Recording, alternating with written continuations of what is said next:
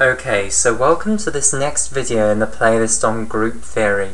In this video what we're going to discuss is something called the class equation. Okay, now in order to discuss the class equation for a group, we firstly need to discuss the conjugacy classes of a group.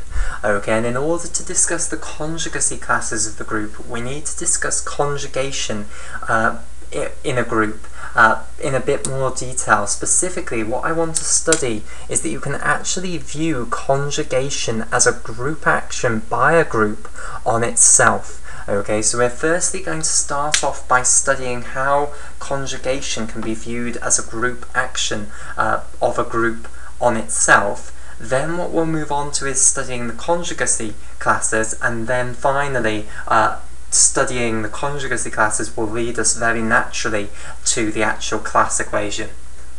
Okay, right. So firstly then, let's discuss conjugation as a group action of a group on itself. Okay, so firstly, the thing that we're actually going to need in order to discuss all of this is some arbitrary group. So let's start off as always just with the basic setup. So we're going to need some group which we will refer to as capital G, and I'll remind you that this will consist of a set of symbols, which I'll denote like so, along with a composition law defined on this set of symbols. Okay, so for any two symbols within this set, we can compose the two of them together with this composition table that I have over here. Okay, and of course that composition table will need to obey the axioms of group theory in order for this to actually be a group. Okay, so we have our arbitrary group here, which is the set of symbols with this composition law defined on it.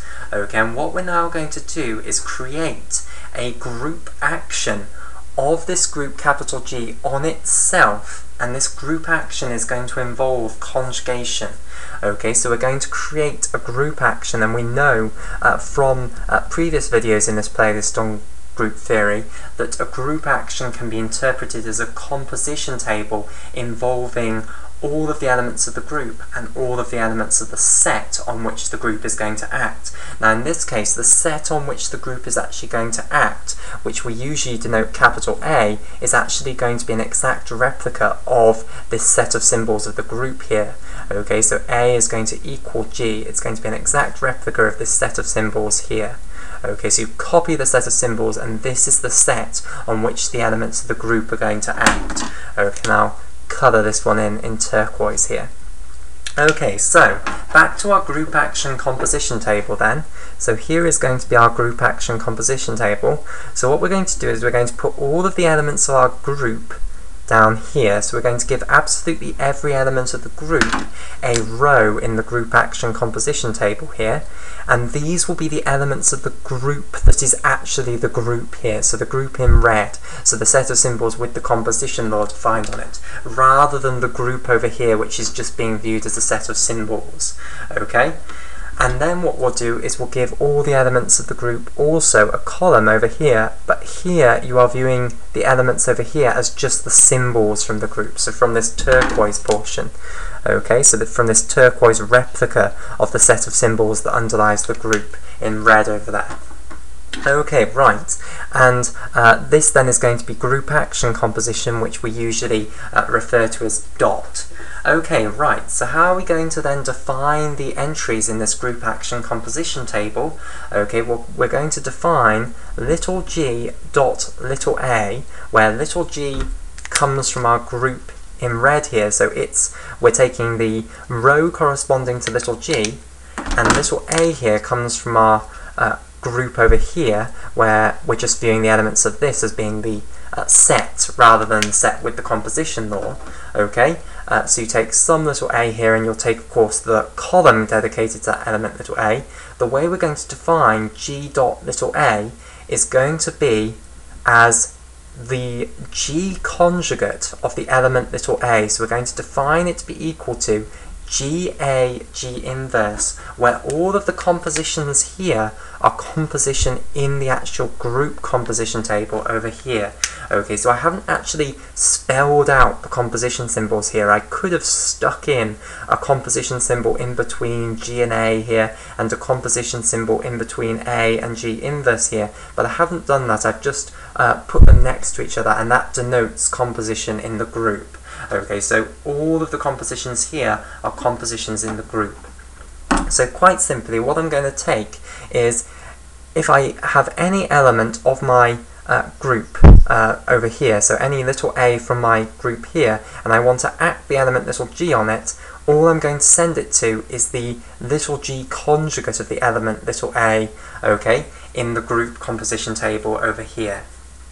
Okay, right, so this is looking hopeful that it could be a group action, because after all of the answers that we're now going to put in this composition table for the group action are actually going to be from the set capital G again, because the answer here will always be back in the group capital G, so all of the answers here will be in our set capital G up here. Okay, so it's looking hopeful that it could potentially be a group action. Okay, what we now want to show is that in fact it does actually obey the axioms of a group action. So this composition table that I've just defined, which involves conjugation of the elements of the group by the element little g, I want to prove that this does actually obey the axioms of group actions. Okay, so let's go over the two axioms of group actions. So axiom number one of a group action, what does that say? Okay, so axiom number one of a group action says that no matter what elements of the group you pick, so no matter what little g1 and little g2 you pick from the group capital G, and these are elements from this red portion here, so I'll underline them in red here. Okay, so you pick any g1 and g2 from the group capital G. Also pick me any little a from the group capital G, but of course this will be from the turquoise portion up here, so pick any little a from the group capital G. Okay, so for all little g1 and little g2 from the group capital G, and for all little a is an element of the group capital G, it must be the case that if we do g1 dot g2 dot a, so if we firstly act little g2 on the element little a, get some answer that's back in the group, and then act little g1 on that answer, the answer that we overall end up with from doing that must be the same as if we firstly compose little g1 and little g2 together in the group composition table. So here we compose g1 and g2 together in the group composition table, and then we act the composite of these two on the element little a. Okay, so it must be true that the left-hand side is equal to the right-hand side no matter what little g1, little g2 and little a that you pick from the group. Okay, so that's axiom number one of a group action. So we need to make sure that if we define the entries of the group action composition table here to be this, that it is actually going to obey axiom number one. So quite simply, let's take the left-hand side here, apply our definition, and show that it's equal to the right-hand side. Okay, so we'll start off with g2.a. So we're acting g2 on the element little a. So what that means, by definition, is that we need to conjugate the element little a by g2 in the group capital G. Okay, so we conjugate little a by g2, and all of these compositions will be in the group capital G. So that is what g2 acting on the element little a is going to be equal to.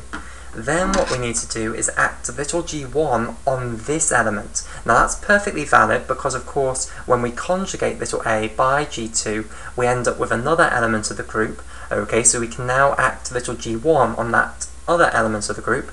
So what we'll want to do is conjugate this element of the group by little g1. So we'll want to put little g1 in the front and then little g1 inverse behind. So the left-hand side then of this equation will always be equal to this. Little g1, little g2, a, little g2 inverse, little g1 inverse. Okay, now let's then do the right-hand side. Let's apply the definition of the group action to the right-hand side here and show that these two things are always going to be equal to one another. Okay, so if we apply the definition of the group action to the right-hand side here, then what we want to do is conjugate the element little a within our group capital G by the element G1 composed with G2. So what we're going to do is we're going to take G1 composed with G2, okay, we'll put A in the middle, and then we'll put G1 composed with G2's inverse on the other side here. Okay, so that's just applying the very definition of what the group action is defined to be, is what G1 composed with G2 acting on this element little a is actually going to be equal to. Okay, right. So why is it the case that these two things are always the same? Well, hopefully this should be pretty obvious. All we really need to do is re-express what G1 composed with G2's inverse is actually equal to. And we know that the inverse of two elements of the group composed together like this is actually just going to be G2 inverse composed with G1 inverse. So take the inverse of these two elements that you've got composed together and compose them together, but in the opposite order, basically. That's how you arrive at what the inverse of a composite element is actually going to be equal to. So we can just rewrite G1, G2 inverse as G2 inverse composed with G1 inverse, and then hopefully you can see that that's now exactly equal to this left-hand side here. Okay, all that we've got in here is the brackets in a slightly different place, but of course these are all compositions from the group capital G, so we know that associativity applies, and therefore it really does not matter where you put the brackets. The composition of 5 things has one and only one answer. It does not matter where you put the brackets. So these two things are absolutely equal to one another, and that applies for whatever little g1, whatever little g2, and whatever little a you pick from the group capital G. So we've now proven that if we're going to define this group action by the group capital G on the group capital G as conjugation of all of the elements of the group capital G by the element little g, okay, that it actually is going to obey axiom number 1 of a group action. Okay, so now let's check that it will obey axiom number 2 of a group action. So what does axiom number 2 then of a group action actually say? Okay, so axiom number 2 regards the identity element of the group. Okay, and it says that the identity element must act on any element of the set, so any little a in the group in this case, and give little a back again. So this must be true for all little a is in our set capital G. Okay, so this is axiom number 2 then of group actions, that the identity must act on any element of the set to give back that element of the set. Okay, so just applying the very definition of what acting on an element actually means, the identity acting on any element little a means the identity conjugating little a. So the identity a, and then we'll want the identity inverse. Okay, but the inverse of the identity element is just the identity element. So this just becomes the identity a, the identity.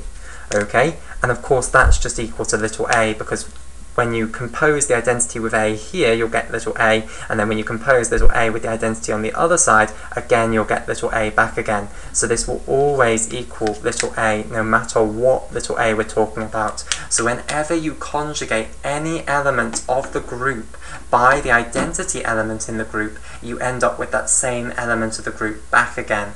Okay, so indeed this second axiom of group actions is actually satisfied, because the identity element does conjugate any element of the group trivially. Basically, it sends any element of the group to itself. Okay, right, so we've now shown then that this actually does obey the axioms of a group action. So if we define little g acting on little a to equal the little g conjugate of little a in the group capital G, this group action composition table that we'll get is actually a group action. Okay, now that tells us something very deep about conjugation of the elements of the group by another element of the group. Okay, because remember, whenever you have a group action composition table, what does that actually do? Okay, well, the whole motivation for defining group actions is that we are trying to associate the elements of the group with set permutations of the set on which the group is acting. Okay, so what this tells us is that you can associate with every element of the group capital G a set permutation of the set capital G, which involves sending all elements of the group to what they are conjugated by that element little g. Okay, so what we now know is that for all little g in the group, what we can do is associate a set permutation, which I'll call sigma little g, which is going to map the elements of the group onto themselves. Okay, and the way this is going to work is it's going to take any element of the group little a, and it's going to take it onto the little g conjugate of little a.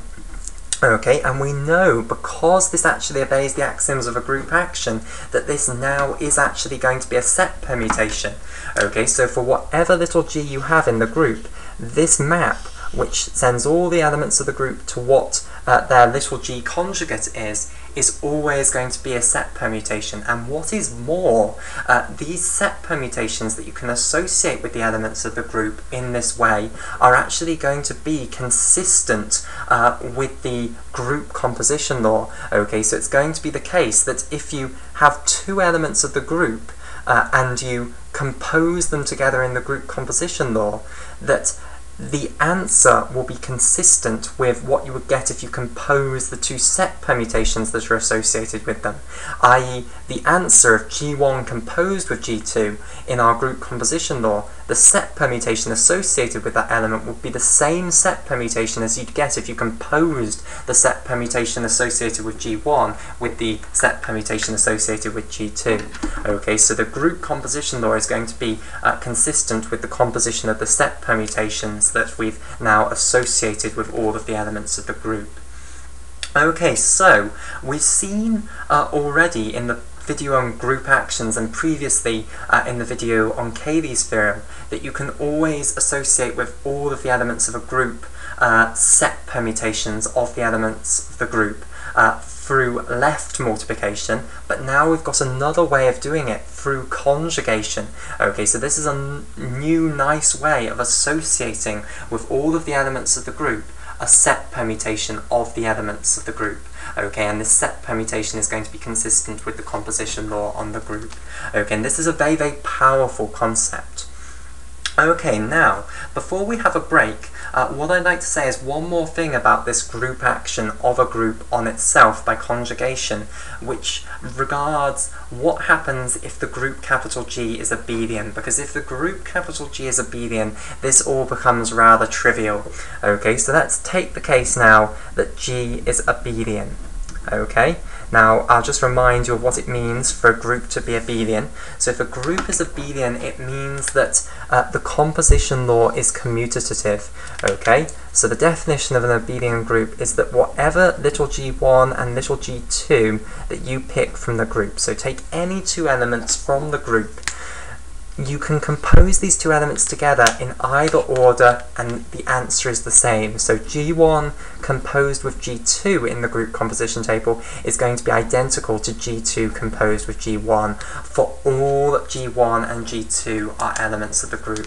Okay, so the group composition table is going to be completely symmetric down the diagonal line if the group is abelian. Okay, now in an abelian group, conjugation becomes rather trivial.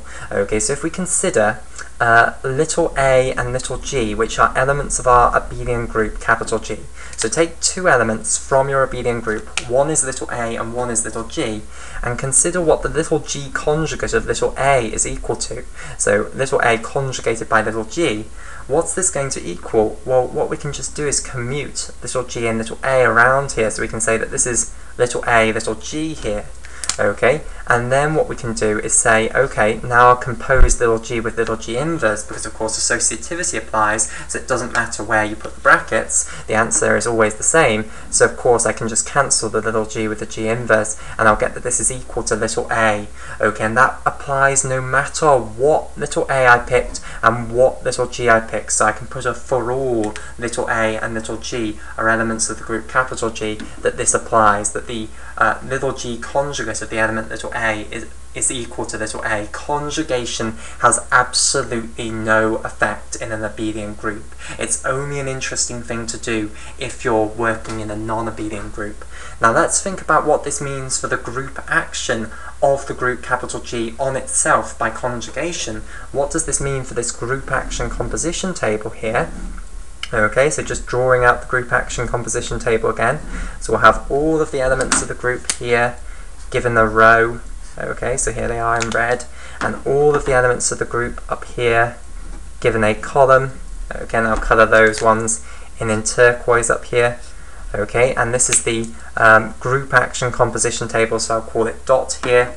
And basically, if I take an arbitrary element of the group here, an arbitrary row dedicated, let's say, to the element little g, and I consider what little g acting on any of these elements of the group is actually going to do, well, it's just going to send them to themselves. Okay, all of the entries here are just going to be the same as the entry above them, the same as the title of the column they're in, basically. So this row is going to be an exact replica of the elements of this group in exactly the same order, basically. Okay, and that's going to be the case no matter what little g you're working with. So all of the elements of the group are just going to have identical rows now in this group action composition table. So this group action composition table is going to be all rather boring. Okay, and what this means is that all the elements of the group are going to actually be associated with the identity set permutation of the group capital G. So the set permutation that sends all the elements of the group onto themselves. Okay, so we know what a group action of this form is called. It's called a trivial group action. Okay, so if you are working in an abelian group, then the group action of a group capital of this group on itself is actually going to be trivial. It's going to be a trivial group action. So this is not an interesting group action to study if you're working in an abelian group. It's only interesting if you're working in a non-abelian group. Okay, right, so that's the basic introduction to how we can view conjugation as a group action of the group capital G on itself. In the next video, what we will move on to is the concept of conjugacy classes, and this relates to the concept of the orbits of this group action of the group capital G on itself by conjugation.